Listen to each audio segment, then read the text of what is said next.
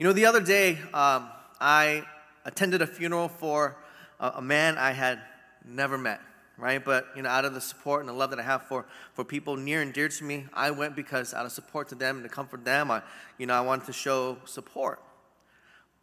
But I'll be honest with you, right? Even though I had never met this individual, I wish I had the opportunity to get to know this man who was an example, an inspiration to so many.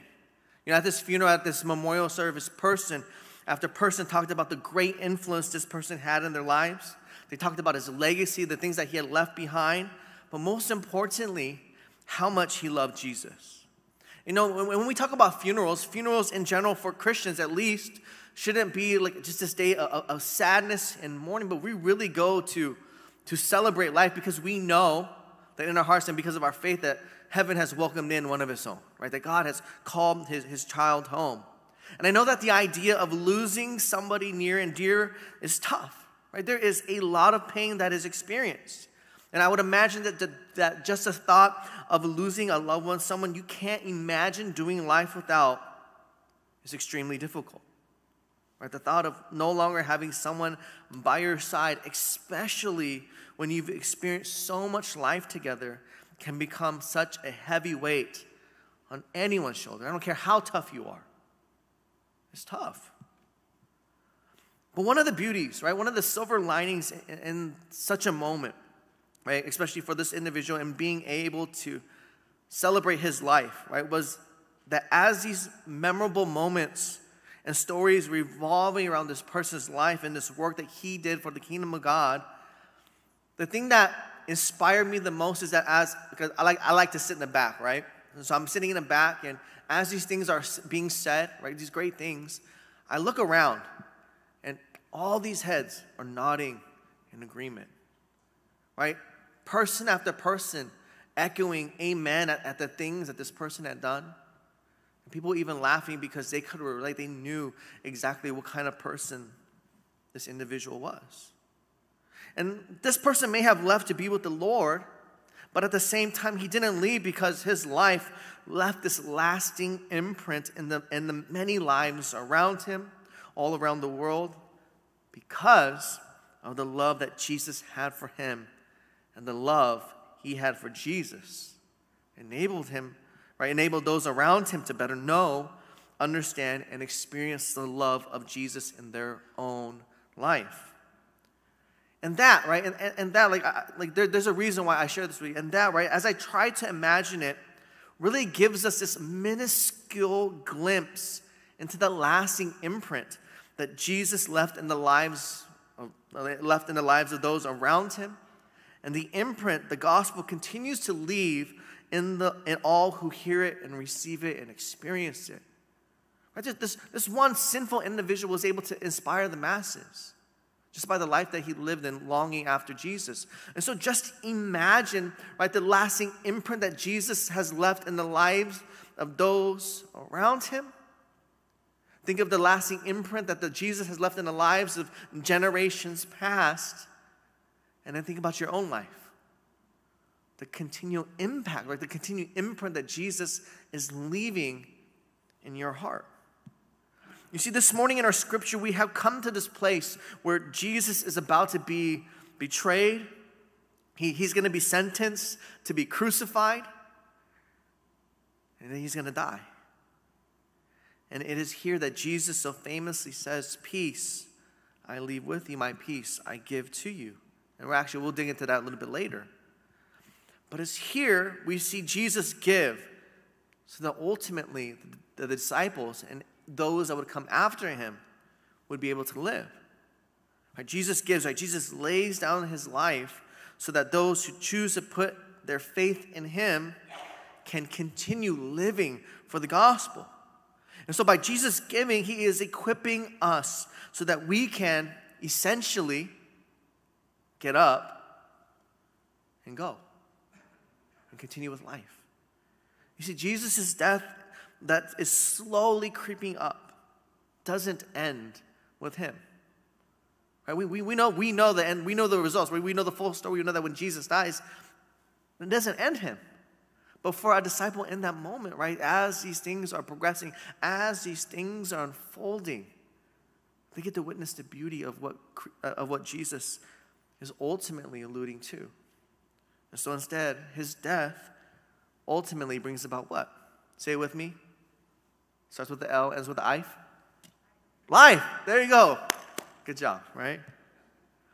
You know, one of the things that Jesus has been preaching about up until this point is that what will come after him.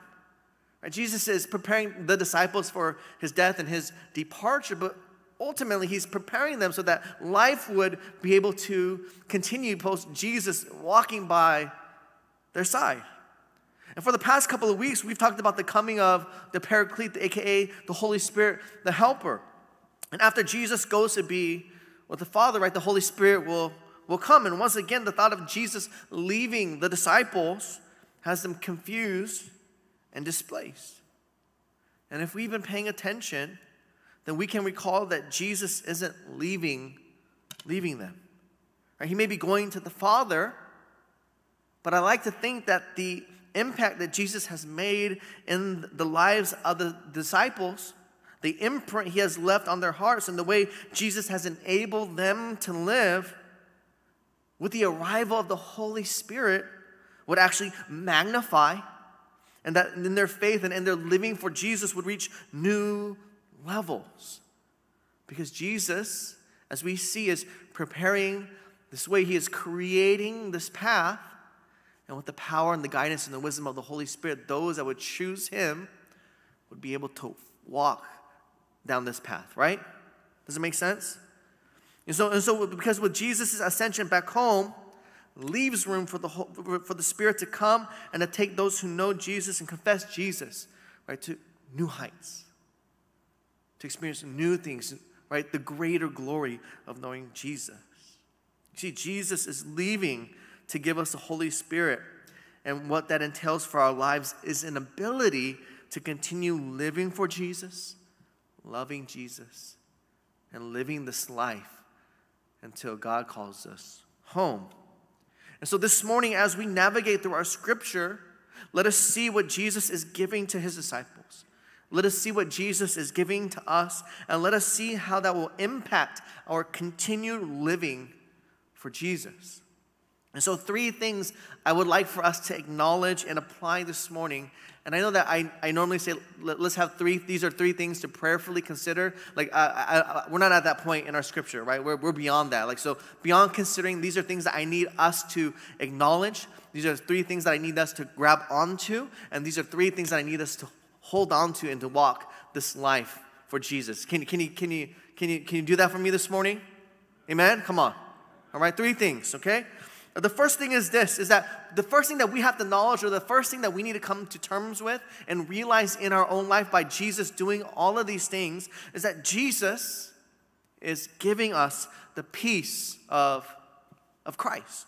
Right? Jesus is essentially giving us a peace that can only come from him and him alone.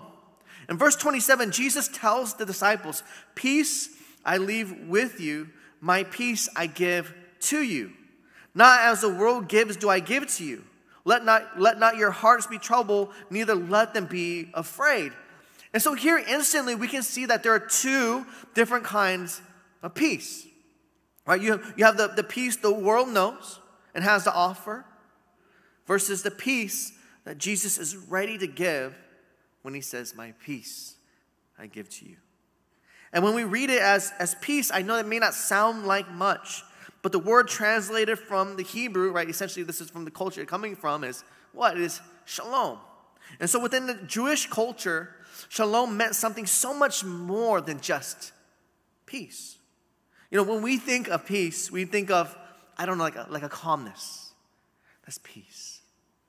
Serenity. Quietness. Right, when we think of peace, we think of, what? No war. But within the Jewish community, within the Jewish culture, shalom was a greeting, right? It was your hi. It was your goodbye. It was something that you wished and desired for another person to have and experience. And when you said it to someone else, you wanted them to be filled with this sense of peace, right? You wanted them to be filled with shalom. That as you welcome them, you wanted to welcome them with shalom, right? And when you sent them off, you want to leave holding on to shalom. So Rabbi Robert Kahn, right, puts into perspective the difference between peace and shalom. He says, one can dictate a peace. Shalom is a mutual agreement. Peace is a temporary pact. Shalom is a permanent agreement. One can make a peace treaty. Shalom is the condition of peace. Peace can be negative, the absence of commotion. Shalom is positive, the presence of serenity. Peace can be partial. Shalom is whole. Peace can be piecemeal. Shalom is complete. But in the world, because of sin, shalom was something that was now superficial. Right? It lost its meaning. It's lost its essence. And we say it, and there's no heart in it. Right? We say shalom, but in reality, I hope you get hurt or whatever, right? That's the reality of our sinful nature. So even though this sounds good, shalom was something that was broken and misguided because of our sin. The true essence of shalom was incomplete and could not deeply penetrate our lives and make us whole like God had intended, right? His peace. In the book of Proverbs, to reconcile and to heal a broken relationship is to bring shalom. And so we are not in a position to obtain shalom ourselves. Shalom isn't something that can come from us wholeheartedly, pure, and complete. Right? We can try, but because of sin, it isn't whole in us. It isn't something that we can offer in its entirety to somebody else. It is something that we can and must obtain because of what Christ has to offer. Right? You see, Christ is saying, well, I want to give you not the world's peace, but I want to give you my peace. I want to give you my shalom, the very thing that I'm able and capable of doing. Right? Jesus was preparing himself, and he was readying the disciples so that Jesus would be able to restore shalom. Just like it was prophesied in the book of Isaiah, where he says, he will be called Prince of Peace, aka Shalom, and there will be no end of shalom. Right? This is who Jesus has come to be. Right? This is the completed work of Christ that he has set forth to accomplish by obeying the Father's will. You see, if we look at Romans chapter 5, verses 1, and then if we skip to verse 10, this is what it says. This is what Paul says. He says, therefore, having been justified by faith, we have peace. Right? And this is shalom with God through our Lord Jesus Christ. For while we were enemies, we were reconciled to God. Right? See, this is the work of shalom, right? Restoring what is broken. And we know, right, that in the gospel that only Jesus and Jesus alone is able to do these things, to reconcile to the person most important, and that is whom? That is God the Father. Right? He says, we were reconciled to God through the death of his Son. Much more, having been reconciled, we shall be saved by his what? By his life. And so what we have to understand about Jesus is that when Jesus is saying, I'm going to give you my peace, essentially he's preparing them to what? Ultimately lay down his life. Right? We understand the cross to be something that's going to ransom, right, the sin, the debt that is owed. But what we also have to remember and realize is shalom is ultimately restoring our relationship to God. Sin creates what in our relationship with God? Chaos. Jesus brings up permanent peace when he offers us his peace. You see, here Paul is further iterating that Jesus had restored to wholeness, right, to completeness, right, the broken relationship between humanity and the Father. Jesus was whole, right, complete human that we have been created to be, but because of sin, we fail to be, right? We cannot be what we need to be, right, in order to have shalom. only Christ can bring that. And so by Jesus being our shalom, he is reconciling us. He is restoring us, right? And he is giving, he's given his life as a gift. And it is through this gift that we will be able to live. Not just for today, but to live for, until it's time for us to be in eternity with the Father. You see, there is no need for us to be troubled or afraid, just like Jesus says in verse 27. Why? Because God has a plan. Right? Jesus knows what the Father is up to, and he is following the Father's plan, right? Because he trusts the Father. Right? That is the presence of shalom that Jesus gives, being present and working in and through our lives. And it is the peace that allows us to experience the joy of the gospel in our lives. And so the second thing that we, as the body of Christ, we as individuals, who I like to think are saved and redeemed by the blood of Jesus Christ. Well, the second thing that we need to acknowledge and grasp and hold on to is that, right, is that by Jesus giving us his shalom, we will be able to experience the joy of faith. Right, so that's number 2, right? We will be able to experience the joy of faith. And not only experience it, but continually experience the joy of faith. And so if we take a look at verses 28 to 29, Jesus continues by saying, "You heard me say to you, I am going away and I will come to you. If you loved me, you would have rejoiced because I am going to the Father. For the Father is greater than I. And now I have told you before it takes place, so that when it does take place, you may believe." You see, Jesus has been talking about going to the Father, and as we've acknowledged many times already, it really isn't sitting right with the disciples. Right? It's bothering them. Right? They're troubled by it, and for good reasons. Right? They don't fully understand what is going on. They're not fully able to comprehend, what Jesus is alluding to. Right? They're troubled by it. And Jesus' response here, he says, well, if you had loved me, you would have rejoiced by me going to the Father, for the Father is greater than I. And to be honest, Jesus' response is kind of a head scratcher. Like it's like, Jesus, what do you mean? If we had loved you. Isn't it clear? Like we're here, we're following you, we're doing our best. Like, why would you even question our love for you? And here's the thing that we need to pay attention to. In faith, in their trusting Jesus, in them coming to terms and realizing who Jesus truly was, and Jesus sharing the Father's plan, letting them in on the know, they should have rejoiced. They should have rejoiced.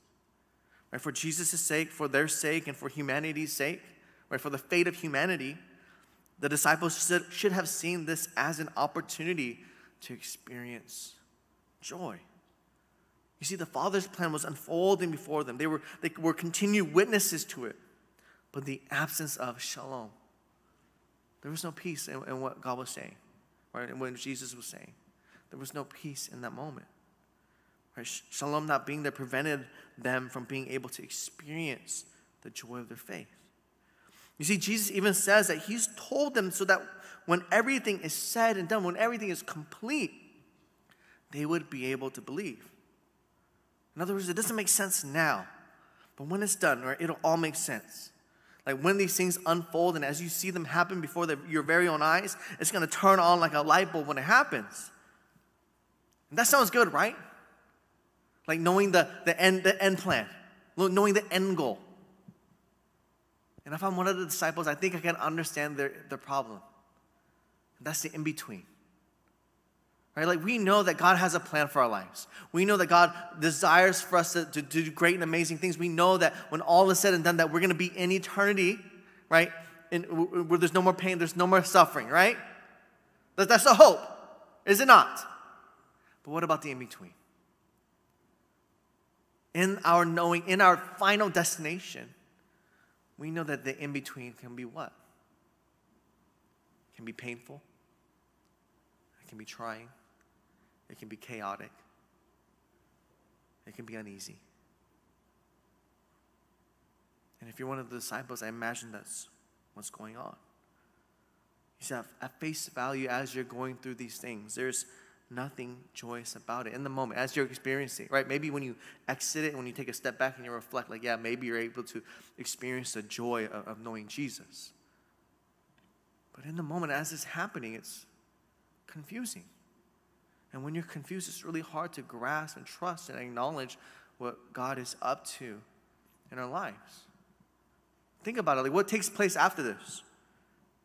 Judas betrays Jesus. Peter will deny Jesus.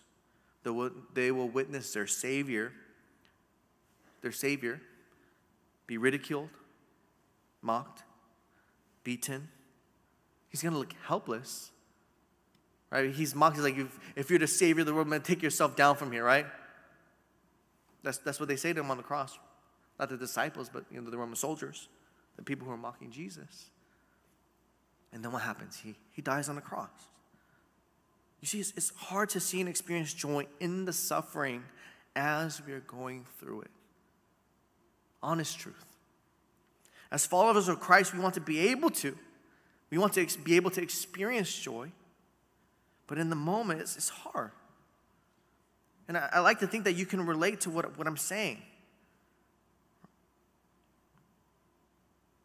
But as you're experiencing hardships and the growing pains of faith, it can be tough to see and understand God's plan and to be experiencing joy. And so when Jesus says, I'm going to the Father, if their faith had been in the right place, there should have been this joyful anticipation. Like, oh man, I can't wait to see what God does next. But that wasn't the case. You see, to be able to experience the joy of faith, we must trust whom? Yourself. No. You must trust Jesus. Right? It doesn't make sense. Like, I have no idea what you're doing or how this is going to unfold. But if you don't trust Jesus in that moment, you're not going to be able to experience joy. It's going to be so difficult for you to continue trusting Jesus and living for Jesus. You see, to be able to experience the joy of faith, we must trust Jesus. We must trust God's and His plan, even when it doesn't make sense. Even when we can't put a finger on it, even when logically speaking, it doesn't add up. But we must trust Jesus, right? In faith, we must trust God in the process as it is unfolding. And we must rejoice in His faithfulness today and tomorrow and as it is continuing, because we know that even though right now it may not be the greatest thing, we know that God is faithful and He will see us through. And then as we exit out of whatever it is that we're going through, or when God's plan is complete, or when God shows us what He's been up to, we can look back and be like, God, that was crazy. God, like, you were so amazing. I cannot believe, like, forgive me just for doubting just a little bit, but like, God, next time I'm going to trust you a little bit more. Has God given you a reason to not trust Him? Maybe if you're experiencing a certain season in your life and you're lacking some trust. But I can tell you that if you're trusting, if your faith is in Jesus as these things are taking place, we have every reason to rejoice. Right? We can rejoice in the good times, but just think of how much of a blessing it is to be able to rejoice even in the face of suffering. You see, that's what makes the peace, the shalom that Jesus is leaving with them so important. Right? The peace that Jesus is leaving with them will allow them to see the beauty in what has happened and will allow them to rejoice. Right? Jesus says, I'm telling you these things now, and then when it happens, you're going to believe. This is what I'm sharing with you, right? That's what He says. And after Jesus' crucifixion, right, Jesus appears to disciples for the very first time. Right? We know the story. But do you remember how Jesus greets them for the very first time? Like, this guy's supposed to be dead. He's supposed to be behind that stone that's rolled and closed off the tomb. Right? And yes, they've received word that the ladies have went to the tomb and Jesus is gone, right? They received the word. But do you know how Jesus greets them for the very first time? he says, Shalom Aleichem. Peace be with you. And in that moment, it may not seem like much to you, but Jesus has said, well, I'm going to leave my peace. My peace I'm going to give to you. And then all of these horrible events transpire. You have the people near and dear to Jesus that betray him, they deny him, and they lose hope. And Jesus shows up in your face. Peace be with you. Scripture tells us in John chapter 20, verse 20 to 21. It says that as he spoke, he showed them the wounds in his hands and on his side. And get this. It says they were filled with what? Say it with me. They were filled with joy. They're filled with joy when they saw the Lord. When they saw their Messiah. When they saw their Savior. They were filled with joy because guess what? It all made sense. Right? In the moment, man, they had a difficult time trusting God. And they tried. And when Jesus shows up, it just clicks like a light bulb in their brains and in their hearts. They see the Father's plan being fulfilled, and their reaction is that they are filled with joy. And they're like, man, we had no reason to doubt. You see, being greeted by the resurrected Jesus with the very thing he said he was going to give them, shalom. Right? When all hope seemed lost before their very own eyes, they were experiencing the fulfillment of God's plan. Right? They were finally able to experience the fullness of joy because of their faith. Peace be with you was officially restored. This all makes sense. And that brings us to our third point to acknowledge, to grasp, and hold on to, and to take with us. Right, we are beyond the point of consideration. These are things that we need to believe and make our own. And the third thing is this, right? Because of the peace that Jesus is giving us, we will be able to continue our journey of obedience. Right? Because of the peace that Christ is giving us, because of the peace that Jesus is in our lives, we will be able to continue the journey of obedience. Because when Jesus has given us shalom, we will have the joy of faith with us. We will be able to continue walking in obedience, walking in his statutes, following after Jesus. Right? That's the working of the Holy Spirit in the presence of shalom in our lives. And so in verses 30 to 31, Jesus wraps things up with, I will no longer talk much with you, for the ruler of this world is coming. He has no claim on me, but I do as the Father has commanded me, so that the world may know that I love the Father. Rise, let us go from here. You see, Jesus says that the ruler of the world is coming, but he what? He has no claim on me. And this is important for us to understand because what is about to happen is going to seem like someone else is in control. Right? What Jesus is warning the disciples is that there's some events that are going to pop off. Right? Some things is going to happen. And it's going to seem like the Father's plan is spiraling out of control, but that is not the case. He says what?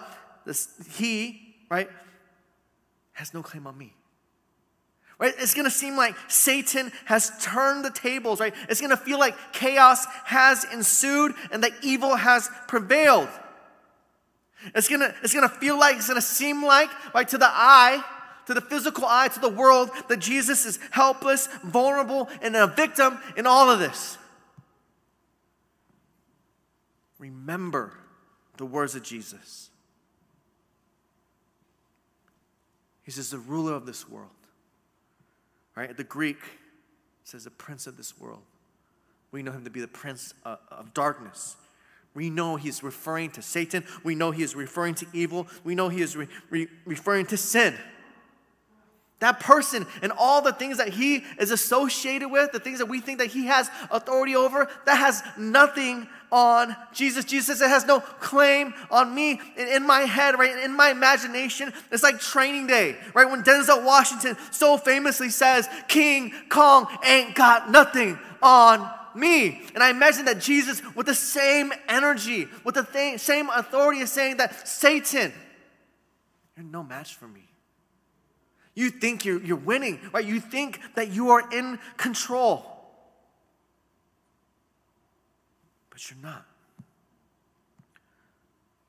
You see, when it seems like God isn't in control in our lives, when it seems like the enemy has the upper hand, when it feels like you're losing, when you're being overly critical of yourself, and I'm so stupid. I'm such a sinner, right? And you're beating yourself up over and over again. Remember that Satan has no claim on Christ. Or take the cross, for example. It's so easy that in that moment to think that Satan has won, that Satan is in control, and that this is actually Satan's doing. But instead, in actuality, we know that this is God's doing. This is God's sovereignty unfolding before our very own eyes. This is all according to God's plan. And what we are witnessing is Jesus' obedience to the Father's plan. You see, Satan wants nothing more than for us to think that for a moment, just for a brief moment, it doesn't have to be like the whole thing, but just even for a momentary time, that God is no longer in control. Right? Satan wants nothing more than for us to take our eyes off the ball and onto something else, thinking that, we got to figure it out. Like Satan wants you to lose composure. But you have to remember who has the upper hand. Who is in control? Who is following the plan to a T? It's Jesus. Right? Jesus has the upper hand. And because of Jesus' obedience, the Father was always in control. Right? Jesus is in the driver's seat. Like Jesus isn't taking a step back, but his foot is on the gas, right? Pedal to the metal. Right? Some of you drive like that. Please don't drive like that, all right? But Satan wants to disrupt our faith and our trust, because the moment we aren't doing that, what happens? The prince of this world wants you to second guess what God is doing. He wants us to trust less. Jesus wants you to trust him. What? More. Jesus wants you to remember the words that he has spoken. He wants you to remember the truths that he has given to you, right? He is laying out the Father's plan so that when we are witnessing it unfold before our very own eyes, that our faith would actually increase, that we would trust him even more, that we would walk in obedience, because we've been here before. We have seen God's faithfulness continue to unfold in our lives time and time again. And so in your life, there are going to be moments where it feels like God is no longer in control. That is not God's doing. That is Satan's doing. Don't believe the lie. Right? If you truly believe that Jesus is your Savior, right, that in Jesus you have shalom, then the enemy has no claim on you. But Satan ain't got nothing on you. I know at times it feels like he does. He's trying. Believe that. Well, he's trying, most definitely. He's trying. He's trying hard. But you have to remember, you have to hold on to the truth that Satan has no claim on you, because you and I, we belong to whom? Jesus. We belong to Christ. In Mark chapter 14:42, Jesus says, right, even he says it here, he says, "Rise, let us go. Here comes my betrayer." When Jesus says, "Rise, let us go," he is inviting his disciples, he is inviting us to what? To continue following him, to continue trusting him, because in this moment, it seems like this is the end, but it's not, right? The disciples will follow, and it's going to lead to Jesus being betrayed, but God was always in control. Right? The disciples will follow, and it will lead to Jesus' arrest. We will witness Peter's denial, and it will seem like the enemy is in control, when in reality, God was always in control. Right? Jesus will be crucified, put to death, and it will seem like all hope is lost, but we have to remember, this was the Father's plan, and he was always in control. Do you see the theme? Who was in control every single step of the way? It was whom? It was, starts with the G, ends with the odd. It was God. So when Jesus says, rise, let us go, it is not the end. He's not saying, let's get up, man, the story's going to end. He's not saying, let's get up, man, it's all about to be over soon. But when Jesus says, rise, let us go, it is the beginning of forever.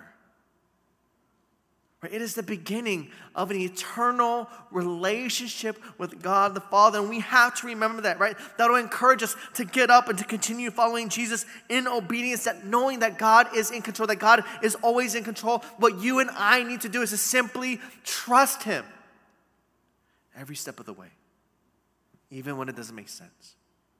But we can only do so when we acknowledge and see and understand and experience the shalom that Christ has to offer us. Because Jesus isn't leaving, right, to abandon us. Right? Jesus isn't, right, but Jesus is leaving because he is enabling us. He is readying us to continue living because of the great love he has for you and that he has for me. And so when we realize what Jesus has given us, when we begin to experience it and walk in it and to carry it with us, all that Jesus has given us or given up will enable us, right? It'll empower us to live, and the life that we lead will influence those around us for the kingdom of God, right? We'll be able to leave an imprint on the hearts of those we get to do life with, all while continually pointing to whom? To Jesus. You see, Jesus is laying down his life so that we can live. Right? Jesus is giving us his peace because what was once broken can be made whole and complete. See, Jesus has given to us his life so that you would get up and go. So rise up, you and me.